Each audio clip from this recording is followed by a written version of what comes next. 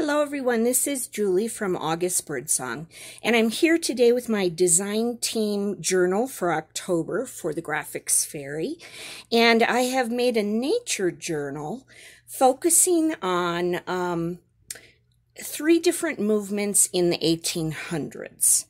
Romanticism, Transcendentalism, and Naturalism. And I came to this because I wanted to make a nature journal, but I thought, what do I want to say about it? I like my art to kind of inform in a way, or at least get us thinking. And I was thinking about people like, here's John Muir. He was from the later 1800s, founder of the Sierra Club, and also influencer of presidents in order to get national parks and forests preserved.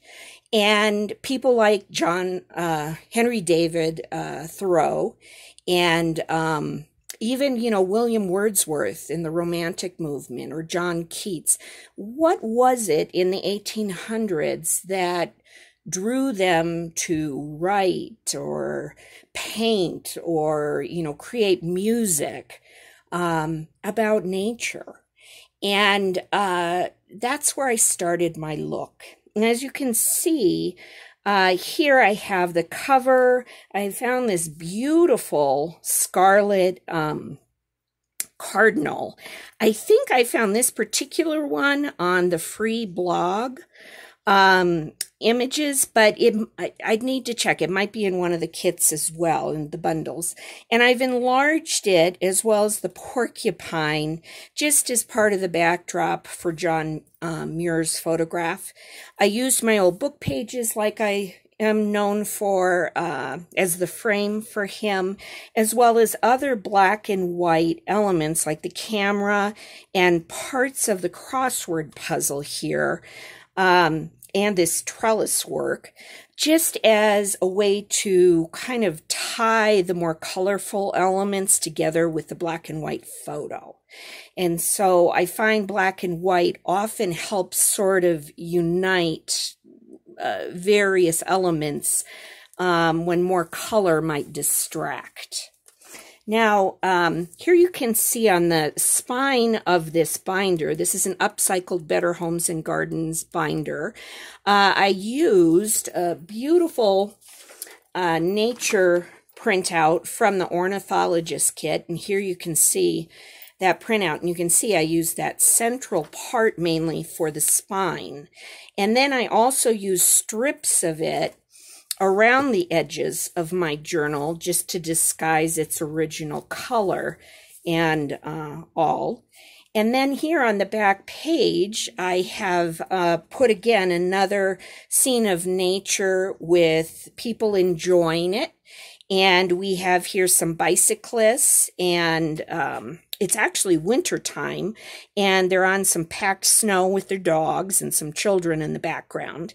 And I've again included the animals and the greenery. I cut up some of this larger winter greenery to make it fit, and I tried to create movement on the page. So you have some of the leaves heading this way. The light bulb is aimed that way. The car is going to the left, just like the rabbit. While our magpie here, one of my favorite birds from the Graphics Fairy, is facing to the right, along with the printing press and this car. And what that does is sort of just creates movement for the eye, moving through the page, and, gives it some additional energy. So it doesn't look just necessarily flat. Now, notice I have the light bulb and the cars and the printing press. Here's a ticket, like a train ticket, on here, because a big part of what this journal focuses in on is how the Industrial Revolution in the 1800s was influencing nature and the people living through that time in history. So let's open up, and here, the inside page is where I have the title, and I put Nurturing Nature, and it's a little ambiguous intentionally, because nature nurtures mankind. We turn to it often in the worst of times. Think of how many people wanted to go to the parks during COVID just to get out in the fresh air and feel like they were out and about when we were in lockdown. Some people retreated to, homes or places out in the country even, just to get away from COVID in the cities. And it was the same at this time in the early 1800s too. In the early 1800s, especially 1801, 1 in 7 Londoners had died from tuberculosis. And that was a horrible respiratory disease. And they too reverted to the country. And those who also suffered from it went to the country or tried to be outside as much as possible, enjoying nature, but they were there for the fresh air, which was part of the cure for tuberculosis. So I'm starting with the Romantic movement, Romanticism from the early 1800s. And you might remember William Wordsworth, John Keats. This is Percy Bysshe Shelley. And he wrote Ozymandias, if you remember, King of Kings, his poem there on look at on my creations and despair, and so powerful, but it's all in runes. Solitude was a big theme about finding your own personal joy in nature by yourself. William Wordsworth wrote a lot about that. But solitude was really important too, because tuberculosis was incredibly contagious. And the crowded cities, all the people coming there to work in the factories as those were evolving with the Industrial Revolution, they were, adding to the spread of tuberculosis. So people who could afford it went to live in the country. And many of them were artists or artists who had wealthy patrons as well. And so here we have, turning the page a little bit more from that period, this is Mary Shelley, the author of Frankenstein. And you might think this is a nature journal. Why are we talking about Frankenstein? Well, she was married to Percy Bysshe Shelley that I just showed you his picture. And she actually was with him and Lord Byron at one point in 1816 when they had a writing contest. And the three of them, the contest was, let's see who can write the scariest horror story. Well, Lord Byron and Percy Bysshe Shelley, they never actually finished theirs. But Mary Shelley wrote, and she was only 18 years old, she wrote Frankenstein. And her ideas about it were the ideas if man creates a machine or a monster, okay, think of at that time, Frankenstein, the creature. The doctor was actually Dr. Frankenstein.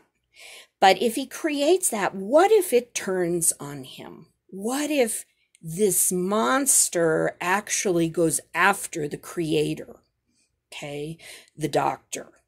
And that's going to come up later as we talk more and more about the Industrial Revolution's impact on mankind. Here we have, again, just a page focusing on the artist's disease, which was tuberculosis, also known as TB or consumption. And it was called the artist's disease because so many of them struggled with tuberculosis. Among them, John Keats. The Bronte sisters died from tuberculosis. Chopin died from tuberculosis, as did Robert Louis Stevenson. It was rampant in that community, as well as, like I said, so many other people around London and Europe and the world in general, and had been there for centuries. So at that time, what happened is people went to the country, to the solitude of nature and the fresh air to rest. and try to survive it. It was a slow killer in many cases. And at this time, Mary Shelley and her husband and Lord Byron were together. They didn't have tuberculosis, but they were together out in the country and part of the Romantic movement. Well, they had gone on a trip to be together, and we're going to write this story. And the night before writing it, Mary Shelley had a dream, and I've used here this famous painting by John Henry Fuseli to kind of describe it, The Nightmare. And here there's a ghoul, a demon, sitting on the sleeper. Well, her dream was a nightmare, and it's partly what inspired her writing Frankenstein. And the dream was about bringing the dead back to life. Now, just a note on that idea, Mary Shelley, of 4 children, 4 babies, only one survived. And at this time, she had also lost a baby and to death. And there was that pain of if I could bring the child back. And that was part of her psyche as she had this dream. And so she wrote Frankenstein. Now, I've put in the background here, Robber of Youth. And on this page, I had the artist's disease. Tuberculosis was considered, ironically, for as big of a killer as it was considered very sexy in the artist world because people were thin and sickly and pale and a bit feverish looking. It was thought to inspire them and to kind of elevate their senses to a spiritual level. And that's how the Romantics kind of approached tuberculosis, is that it was heightening their senses to enjoy nature more and capture it in their art. So here we have, this is actually from a little napkin that I decoupaged on there, and I have just put him on this with some lace and ribbon and cheesecloth, and there's a little mouse down here. And on this page we have some beads hanging off here, along with this beautiful bird. And here we have my squirrel, who I have actually, the way I created this page, I wanted him within the branches, the way we look at nature and peek in at it. And so what I did is I took an X-Acto knife and I cut a few little slits in the trunk of the tree and tucked some of these leaves in it at an angle and put some dimensional dots underneath them to lift them up, to create that feeling of depth. And so by using that X-Acto knife, it just tilted them a little bit. But at the time, it was a little too much just brown and green. So I brought in this beautiful flower and its smaller flower buds, along with, these are some of the dominoes from the stained glass kit. And I just glossed them up, and actually I cut them down just slightly into these little decorative squares, along with this little bird stamp, which is also in the Graphic Fairies bundles. And I just used them as accent color to bring a little bit of pop to the page. And so that's how I did that. And this is just a stamp with paint of a raven in the background that I had in my stash. And so I put him down like he's hunting around looking for food. And the squirrel, even, I put a little slit in his mouth so that nut, that acorn, could just pop in there. So there you have it, the Romantic movement. We'll be working our way into naturalism soon. And first, though, we're going to talk about transcendentalism. And that, I just realized this was just out of place a little. So we'll be moving to this section next. So moving on to transcendentalism. This was around, say, 1836.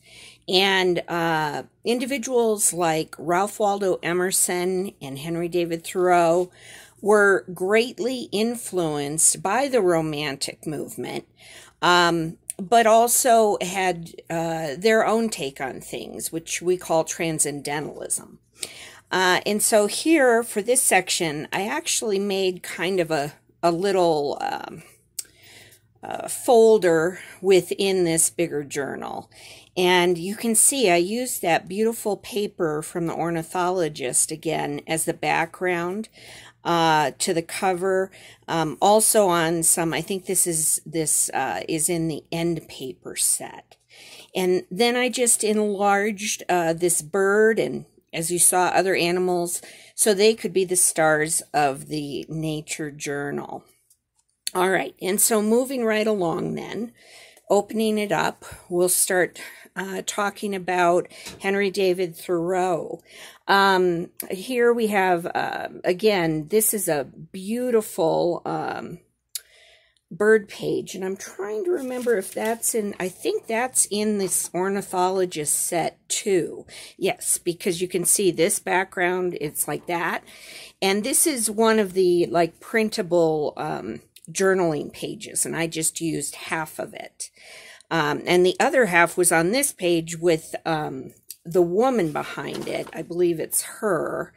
And I just ended up covering her up to put Henry David Thoreau there.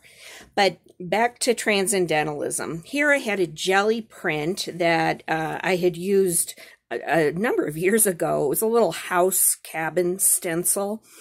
And this has just been sitting in my stash waiting to be used. And so I ended up tearing it down and just using it as Thoreau's little cabin that he made on the banks of Walden Pond. And that was actually on the property of Ralph Waldo Emerson. And they were close friends and kind of partners in this transcendentalist movement.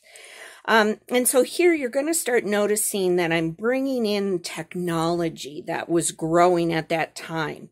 Now, the 1830s, we didn't have the railroad yet, and I kind of forgot that when I put this page together. But we might have had some early steam, steam cars of some kind. I'm not sure that we had quite this, but beside the point. Here we have, again, this mix of technology. And the transcendentalists really believed in kind of elevating oneself to take care of themselves. And like a strong individual could, farm and feed the family or do minimal work if we didn't just crave material things. And so, simplicity, simplicity, simplicity is one of the famous quotes of Henry David Thoreau. And that if we live simply, we don't need as much. And, this was directly in contrast to kind of the Industrial Revolution, which was about machines and mass production and taking the little local store to the level of the big city department store is what would eventually evolve out of it. And the transcendentalists believed that that was not the way to happiness, and that man is much happier amidst nature and existing within it, again, in solitude to a certain extent. And, again, living for an ideal life, rather than the material things and the money and the work it takes to buy those material things. So here I just use, this is a real pretty little background tag from the Graphics Fairy, and I just used that to sort of represent the banks of Walden Pond, and I mentioned Emerson, that it was on his property actually. And here's just a little nature scene in winter. And here's some more of that ornithologist journaling paper. This is actually a napkin, this lovely little fox that I decoupaged onto this brown design piece of paper. It was just old scrapbook paper. And I've had him in my stash for a while, and I just thought this was a good home for him on here. Down here is some more just basic collage with kind of nature.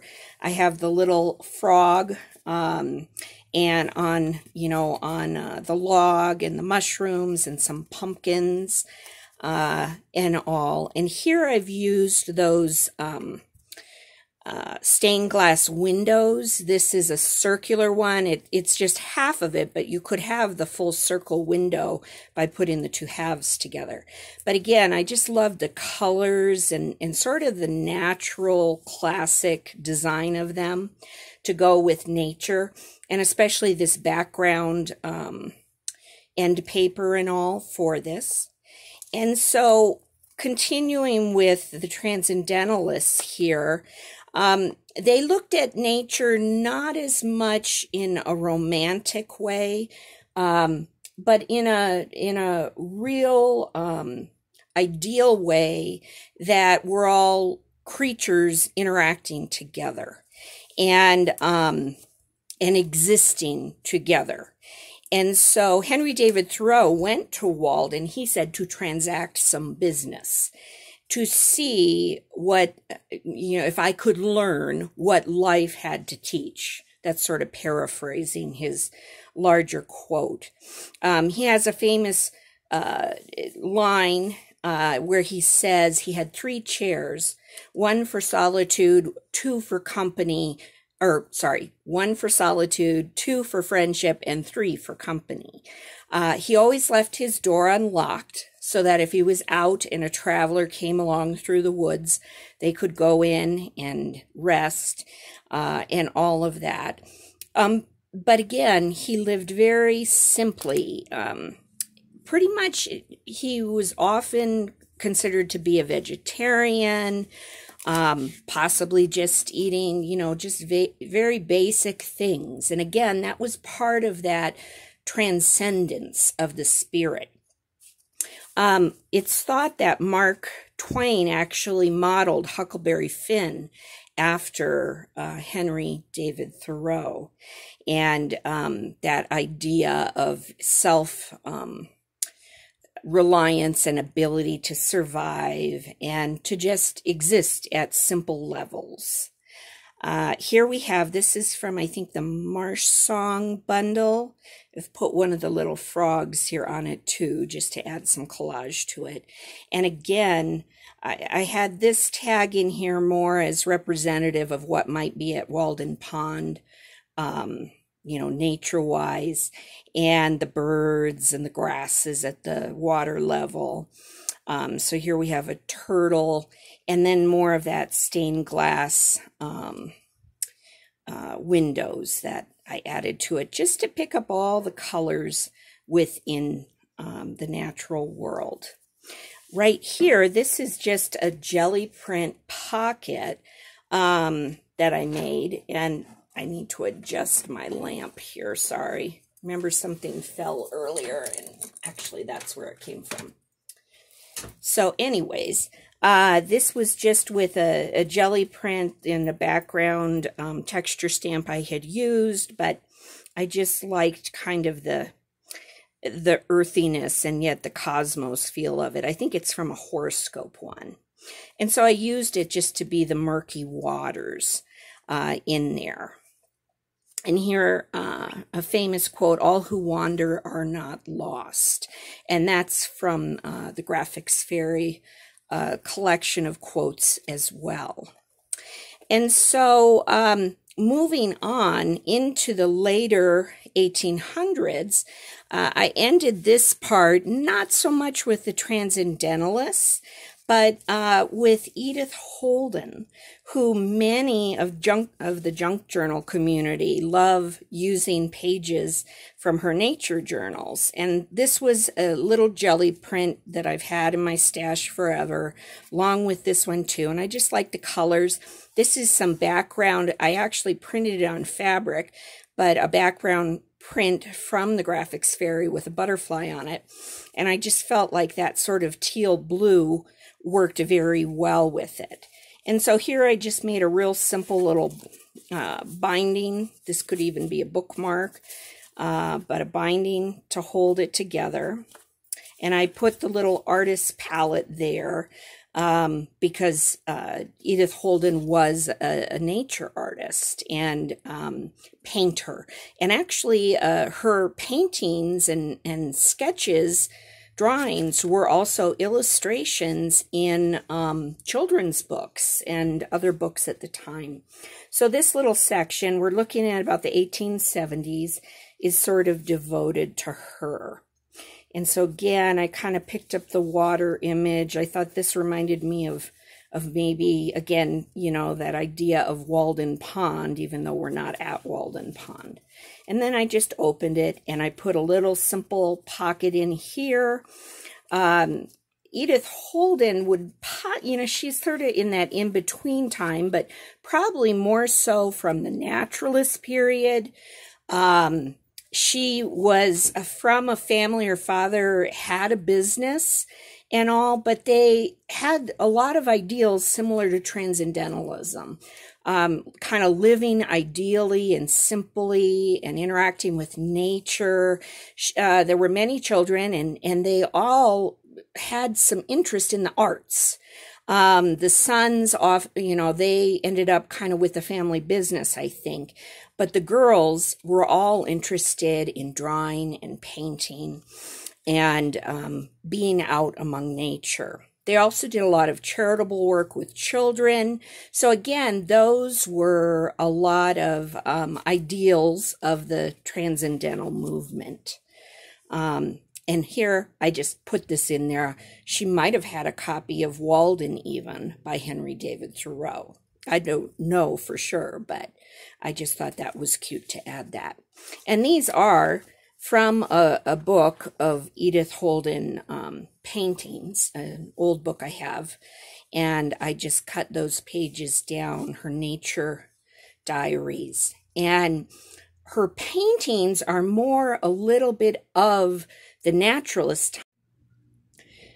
So finally here we come to the naturalists, and this is where John Muir comes in.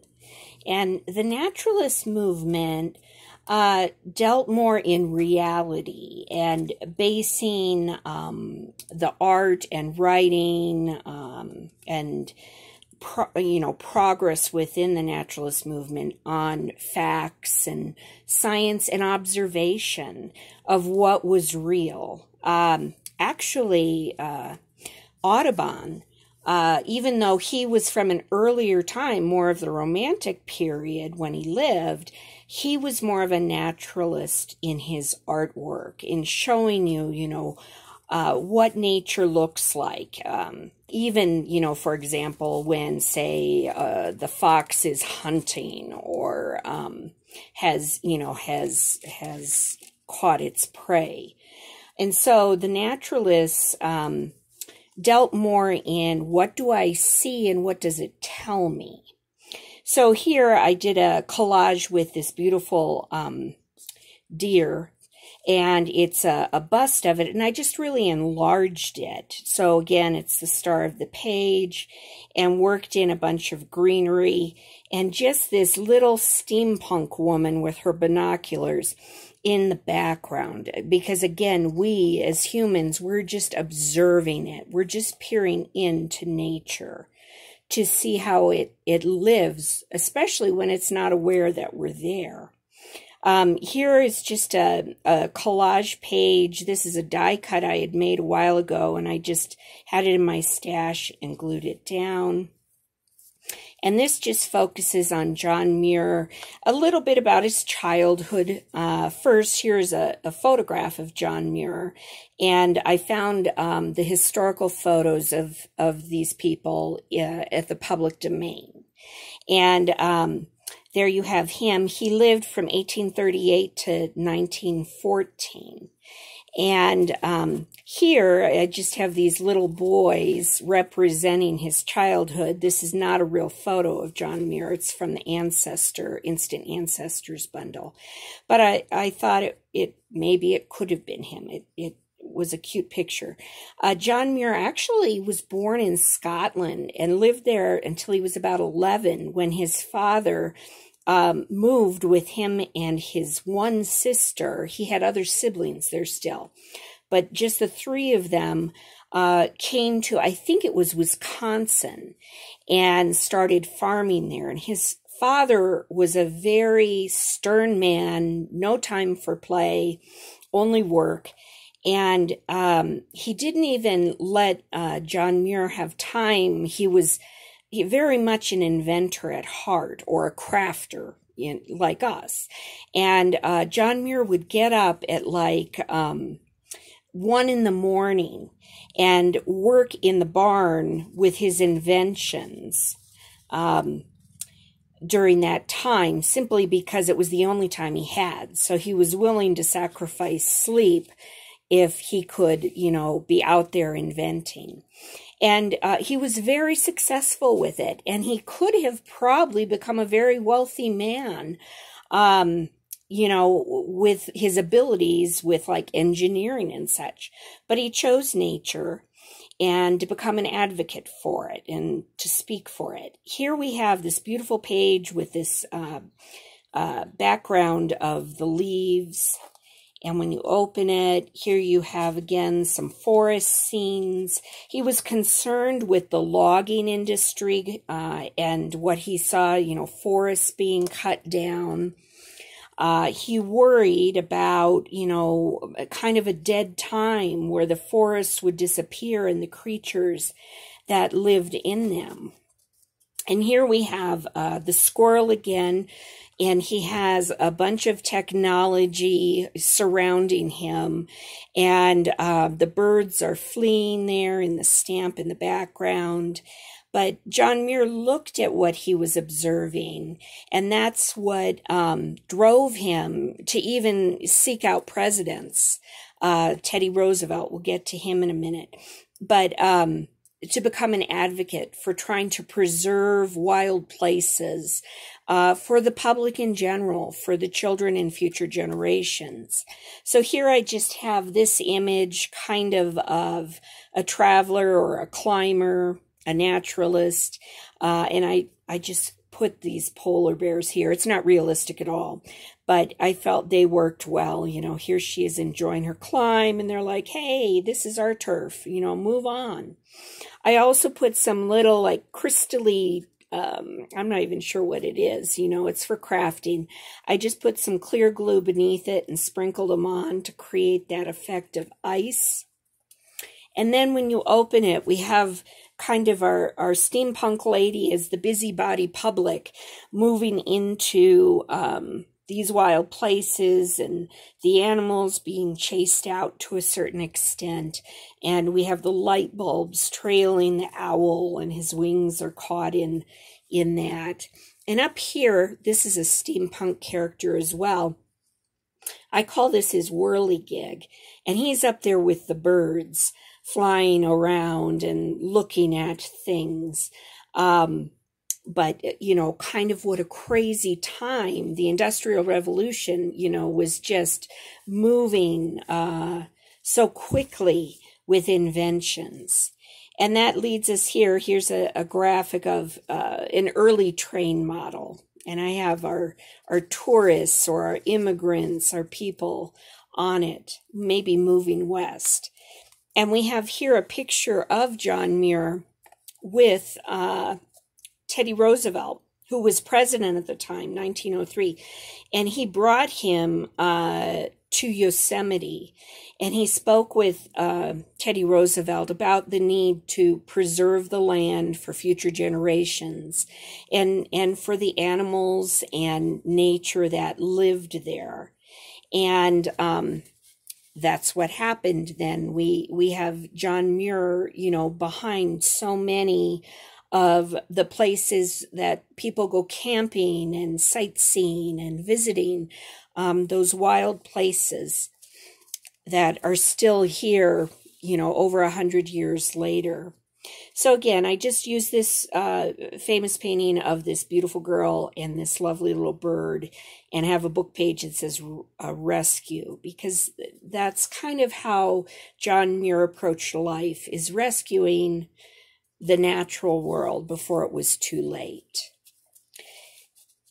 And here we have, this is from the camping trip bundle.